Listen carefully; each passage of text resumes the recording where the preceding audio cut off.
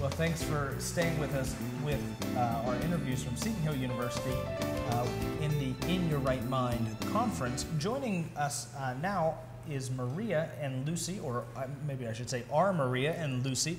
Both last names Snyder, no relation though. No, though I like to joke that we're identical twin sisters because it's funny to watch people's reaction because they'll look at Lucy, they'll look at me, they'll look at Lucy like, is she joking or what is she doing? Yeah. It completely throws them off. Yeah, it completely throws them off. You know, and as a writer, we kind of have a mischievous... That kind of a sense of humor? Yeah. You have to play with people a little bit. I do, you know? yes, I do.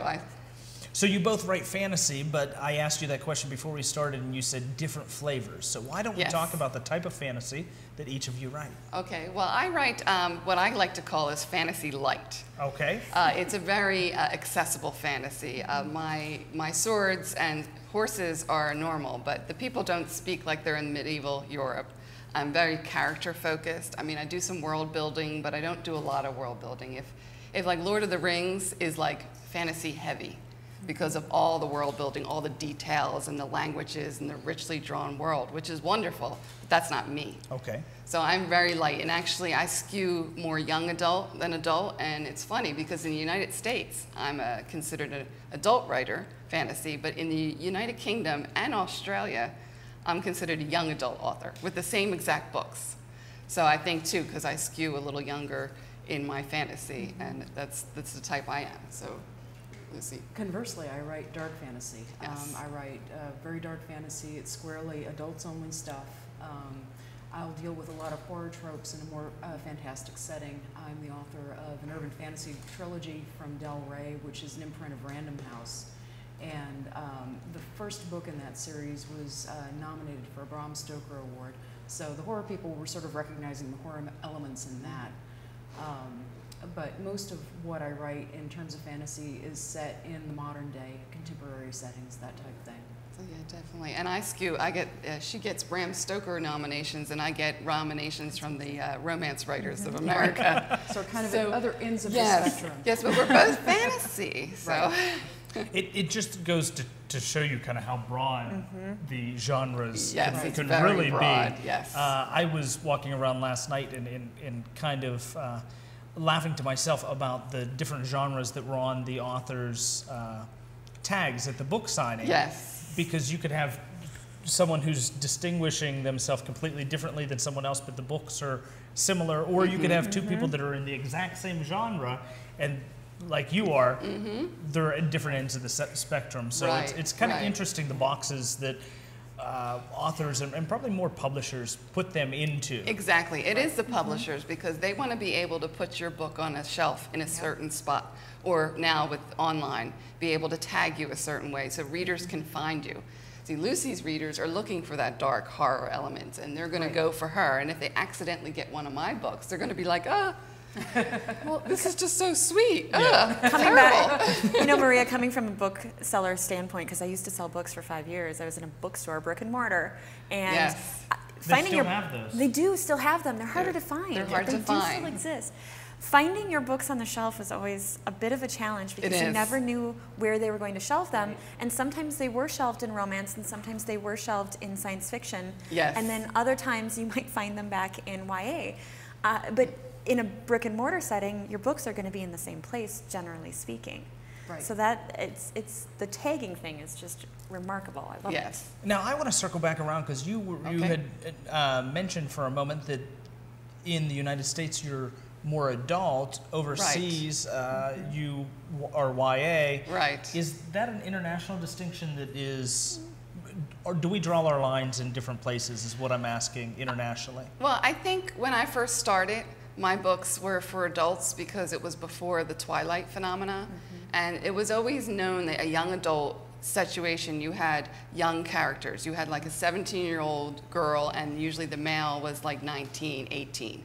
But then Twilight came along, and you had a 125-year-old vampire, and it no longer was such a bad thing to have a romance between an older character and a younger character. My main character was 19, and he was 33.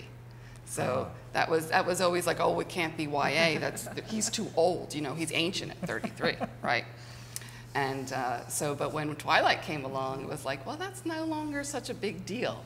And so I think just because I published a little later in the UK and Australia, they picked it up and they just ran with the YA. So it was more of a timing than an It was international more of a timing line thing. that's been I drawn. think so. And plus, YA was going off the charts. Everybody was reading YA, and YA was selling really well. So I think the, UK, they wanted to sell the books, so market it as a YA book. So, absolutely. What's next for both of you? well, for me, I'm working on a healer series, a fantasy healer series, and the third book is due out in December. She has the ability to heal, and I think it's interesting that Diana Botsford was here with her Star Trek connections. I got the idea of the healer from the Empath, one of the episodes of Star Trek, and where her powers is if you have a broken arm, she'll touch you and get your broken arm, but then she'll heal herself maybe a lot faster than you would. Okay. So she had to be careful who she was going to heal, because if you have a broken arm, you should be okay. But if you had a bad infection or something, so I got that idea. So the third book's coming out in December, and then I'm working on a middle grade novel, which is for kids 9 to 12 years old, and it doesn't have any fantasy or romance or science fiction in it at all. It's a complete freak, but it's for my son. So, and Lucy? Well, I recently won the Bram Stoker Award in short fiction for a story called Amygdala, and that's been picked for Year's Best Horror, an anthology edited by Ellen Datlow, and that'll be podcast on the Pseudopod podcast in mid-July. So as a consequence of all this, I've been getting a lot of anthology invitations. So I've been writing a lot of short fiction lately. The next thing that's coming up in terms of me writing it is a story for a steampunk anthology. And it's going to be World Steampunk. It's all stories that don't take place in Britain or America. I'm going to be writing something that takes place in Victorian India, because there's some really cool history I can kind of play around with there. Other than that, we've got a Kickstarter going on for an anthology of divination fantasy called What Fates Impose, and that'll be out later this year. And I've gotten some invitations for stories, urban fantasy, mystery anthology, things like that. That's fun. And I'm also writing more short stories in my Jesse Shimmer series. That's the aforementioned urban fantasy trilogy. And a few of those stories have been coming out in anthologies like Appalachian Undead and things like that. So I'm sort of continuing the adventures of Jesse Shimmer there. So. Well, it looks like we are running just a little bit short on time here, so I want to be able to get out contact information. Do you have a website? Absolutely, lucysnyder.com. You can find me on Twitter, Facebook, pretty much everywhere. Absolutely. And I'm mariavsnyder.com, and I'm also on Facebook. I'm not on Twitter.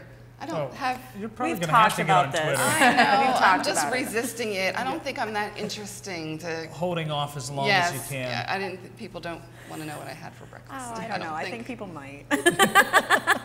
Okay. Yeah, we've talked about it. Well, we have to wrap things up, but I thank both of you for being with us here today. We'll be back with more author interviews from Seton Hill University in just a few moments.